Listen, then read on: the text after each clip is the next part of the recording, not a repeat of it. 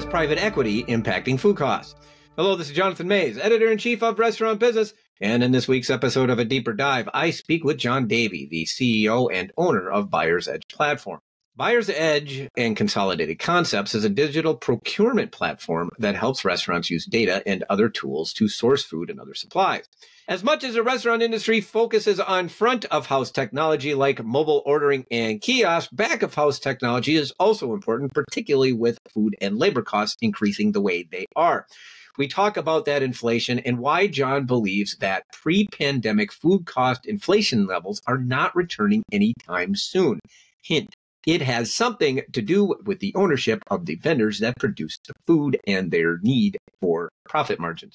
We talk about how long that rate of inflation could last and what operators can do to offset it after 3 years of trying to find money where they haven't been able to find it before. We're talking food costs on A Deeper Dive, so please check it out. Okay, I'm here with John Davie. John, welcome to the podcast. Hello, how are you? Thanks for having me. Good. So tell us a little bit about Consolidated Concepts. So Consolidated Concepts is a key division of the Buyer's Edge platform. We focus on multi-unit and emerging chains that we help them with everything from procurement, group purchasing, leveraging their buying power along with almost 1,000 different chain operators to negotiate better contract pricing, rebates, and leveraging data and analytics to provide them all kinds of software tools to run their business, smarter and more profitable. Mm-hmm. How's demand been the last couple of years? I suspect you've had quite a bit of it. Yeah. The supply chain crisis and everything has really created a spotlight on the supply chain departments, and there's been a lot more openness to outsource different parts of their procurement supply chain to people as leverage our expertise. So our divisions and units that focus on multi-units and helping them source better have really had a lot of growth in the last couple of years. Mm-hmm. So how does it? How does it help? What does it do to actually help particularly smaller multi-unit operators? What does that? Yeah. How does that help? Yeah, so an emerging chain that doesn't have a fully scaled out procurement department, maybe has in the tens of millions of buying power, maybe 100 million of buying power, but certainly not say hundreds or a billion of buying power, is going to naturally just be at a disadvantage to mega chains that have billions in buying power. So the first most obvious thing is they're going to get the benefit of our over 25 billion of leveraged buying power to tap into contracts that they just wouldn't be able to obtain on their own.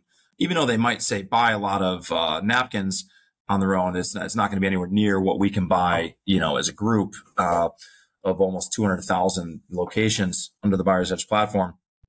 So that's the big one, is just immediate access to contracts that are, through our leveraged buying power, that's going to yield a better invoice price.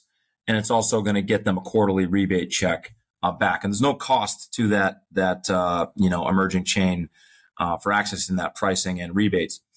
And then on top of it, they're going to get, a team of people that can give them consultation on if they're trying to source an LTO, or they're looking for unique products, or they're having a certain supply chain disruption. They're going to have a team of people to lean on to help them navigate through that. And if they really need a lot of hands-on and they want to have maybe one person in the supply chain or lose a person in the supply chain, we have a whole team that can really be dedicated to them to almost act as an extension of their procurement department. And even that we do in a way that doesn't have to be a monthly retainer. We generally get paid from the vendors, so this ends up being a neutral for their P&L. So there's not a negative expense to us on their P&L, and oftentimes we're really sending them rebates back, so that we're really a positive impact on their P&L. Mm-hmm. So last couple of years we saw some pretty generationally high inflation. Yep.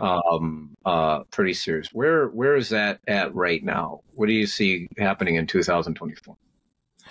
Yeah, I think it's definitely already started to normalize. I mean, there was not just the food prices. I mean, distributors weren't able to find drivers. They were paying their drivers, exorbitant pay and not even be able to, recruit enough drivers, which of course impacted cost. So I think we're going to continue to see prices. They've already come down, quite a bit. And I think we're going to continue to see, prices come back to, normalized levels, but it's not going to, I don't think it ever is going to go back, to, sort of pre-COVID prices. I think we're going to still be, stuck a bit higher. But not, the craziness of a year ago. So I think it's going to be more normalized, but I think operators are going to really still have to, adjust prices for kind of a new normalized, higher cost base.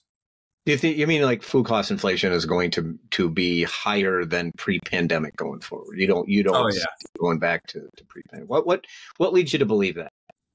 Well, I think that anytime vendors get a taste of a new higher price point and margin level, they get stuck in that with their investors, and especially you got private equity investors owning manufacturers and distributors or publicly traded companies, and they've enjoyed the vendors in general have enjoyed a higher profit margin over with these spikes in supply chain, and they're going to give some of that back because they're just going to have to through natural competition.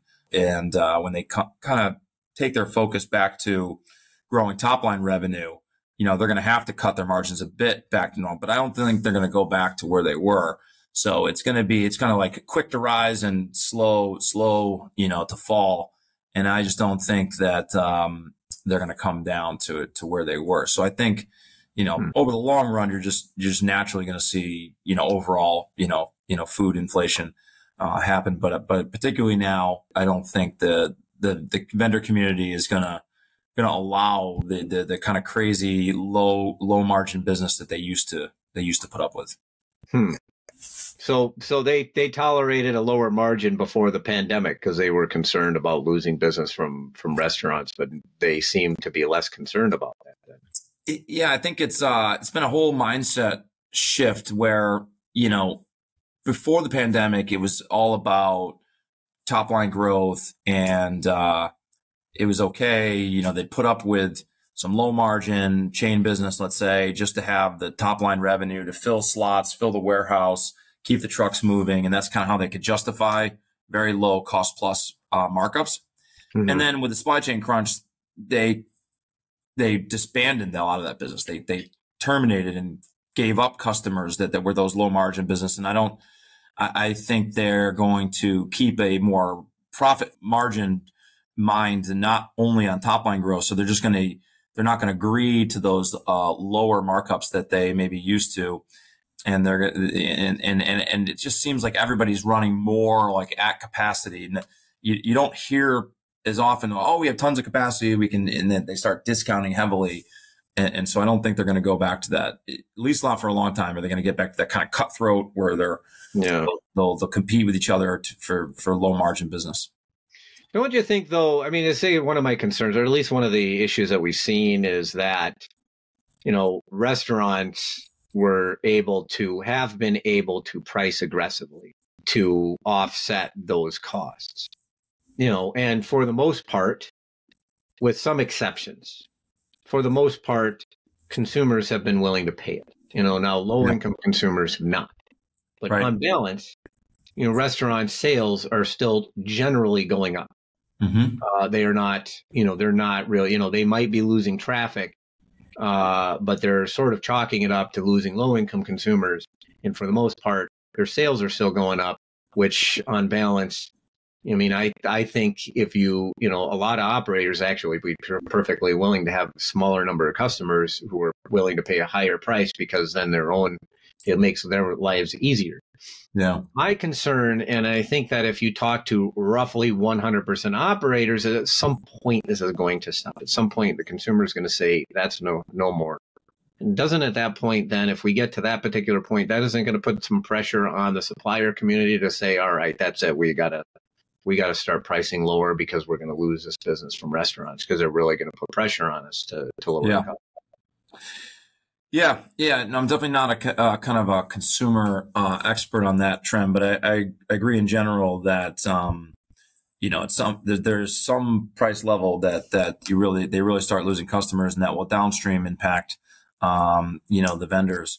So yeah, so I think it's sort of like if prices went up 50% and they come down 25, I feel like we're at a point now where like everybody's pretty happy. They're back down a bit, but the vendors are still sitting at a pretty nice level compared to where they used to be. Mm-hmm. And how long that's sustainable, I'm not quite sure. But it's just it's simple supply and demand. I mean, I think we'd have to see a pretty big shock to consumer demand, I think, to see a really meaningful drop in supplier pricing. Really? Yeah. So how does, all right, so now, like, from my understanding, so my understanding is, or at least my belief, roughly similar, is that labor costs are probably going to be going up roughly at higher the rate than they did as before the pandemic. So like, Yep. although it's important to remember, before the pandemic, we had a labor shortage in the restaurant industry, and wages were going up before the pandemic. Yeah. But my guess is that, so that's one of the things, we're probably in a roughly tightish labor market going forward, absent what you're saying is a shock. So even with lower overall inflation than we certainly saw last year and in 2022, restaurants' prime costs, food and labor, are going to be going up at a roughly elevated rate. And particularly if you're a place like California, now you're facing a 30% dramatic 30% increase in labor costs. Will not come with the ancillary benefit of sales, because only fast food restaurants are going to have to pay that wage. Mm-hmm. But so how does a restaurant company, particularly smaller one, the companies that you deal with, how do they offset these cost increases? What can they do to keep their supply chain costs lower? Yeah. I think that's where, technology is a way to really do more with less. Mm-hmm. And, there's a lot of great technology companies where we've acquired, a lot of technologies and built a lot of our own technologies. And that's where I think operators to, try to mitigate some of that increased labor cost, they've got to really turn to data and analytics and technology to get an edge there, so they don't have to, like your point is, if labor's up 30%, it's going to be pretty hard to just pass on 30% price increases to the consumer. You're probably going to have to pass on something for all that increased labor cost. But if you can, deploy labor scheduling more efficiently and food cost management, softwares, and keep a better control, over your labor and better analytics and make better decisions with better data, that's a key way to, mitigate that. Mm-hmm. How does it, how does it work how does this technology work to lower or to control your food costs? Where are you saving your money? Yeah. So with a full food cost management system, if you're taking, digitizing all your purchasing data coming in, which we do, and then you leverage a tool to take inventory, not on a clipboard and just the good old fashioned way. You actually leverage your raw inputs coming in of everything you're ordering. You can take inventory a lot quicker and more accurately when you have a tablet and all your live pricing is there. You take your inventory and then you feed in your full recipes of all the ingredient level of every menu item. And then you link that with your point of sale for all your sales and revenue data. That's going to give you really a holistic picture of your true food costs, not just what you calculate as your food cost, 3 months ago, which could be totally different, 3 months later, and on every single line item and layered against, the revenue on each of those items. That's where you're going to start to pick out and find ways to, save money and, reduce costs. So you're going to be able to figure out, waste and possibly theft. You're going to figure out menu items that are no longer, hitting a good food cost. And so that's what we're seeing, more and more operators. The larger chains have had, some of these systems for a while. And I'm actually surprised when I see very large chains that still don't have a robust food cost management system. Oftentimes franchisee systems that, just kind of leave it up to the franchisees to decide if they're going to deploy a food cost management software or not, which many of them, of course, don't. I think you're just going to see more and more investment in back of the house, systems to control and gain real visibility to all these costs. Mm-hmm. Yeah, on the surface, it would surprise me that franchisees don't do this sort of thing. But at the same time, franchisees are also very skeptical of the upfront investment, and they want to see a payoff. They want to see a return on investment. And to get that return on investment, I think sometimes they need to see how much, there needs to be something that drives it. And I think the last 2 years, probably for your business, was probably as good as anything that you could have had, because there is a lot of pressure on this industry right now to find ways to make do with less, without price. Now they're pricing very aggressively, no matter what anybody says. Fast food restaurants in particular are still pricing at well above the rate of inflation. Mm-hmm. And, but that still does an awful lot to get people to invest in technology, which is one of the things that we've seen over the past couple of years. More investment in technology than we've ever seen. Yeah, I mean, when you see if your monthly food cost is up, $3,000, $4,000, $5,000, a month, let's say, it's not too hard to justify an investment of $150 a month to, $400 or $500 a month in a real robust, back of the house, software system. When you fully deploy a back of the house inventory recipe system, you can see 2 to 3% reduction in your food cost percentage. So going from, say, a 33% to a 30%, if you're $1 million revenue restaurant, I mean, that's, $30,000 is pretty meaningful. So it's going to be easy to justify an investment in a system like that. It's not just the investment. You also got to be ready to have your team really embrace it and, deploy it. So it's not just the SaaS cost of deploying a system, which I think is probably the easier decision. $150 a month, a couple $100 a month shouldn't be too much of a stretch for any location doing $1 million or more. But you just got to have a good manager or team to spend the time to do it.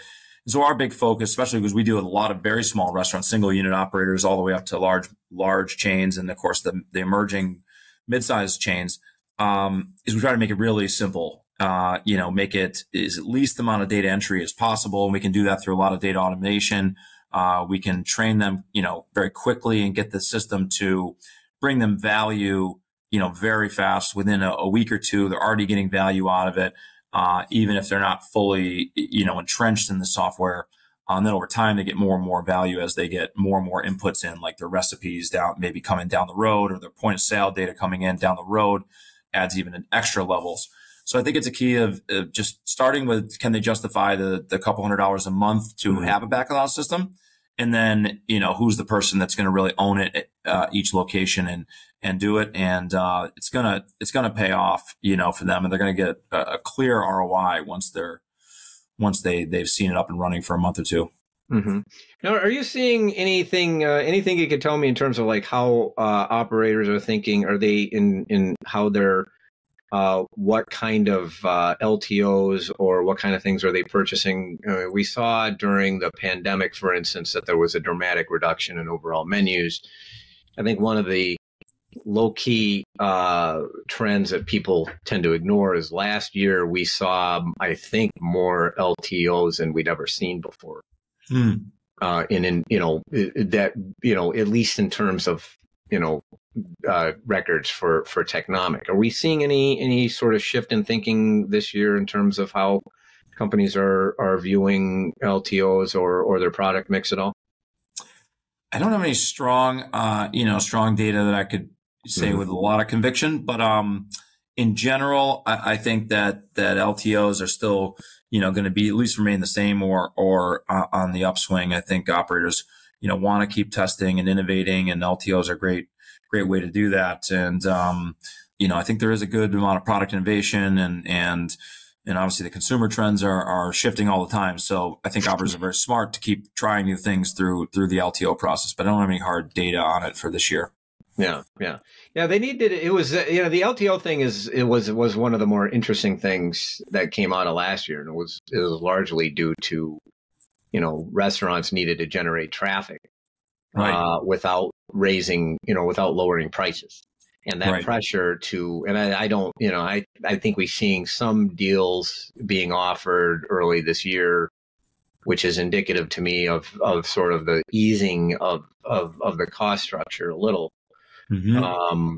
But for the most part, I think that there's still going to be this pressure to send out more LTOs because you just don't really have the pricing power that you did before the pandemic to offer the sorts of aggressive discounts that you might have done in the past.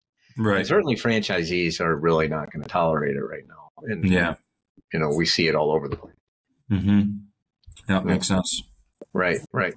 All right, super. Well, John, this was fantastic. I really appreciate you joining me this week on the podcast. Absolutely. No, thanks for having me.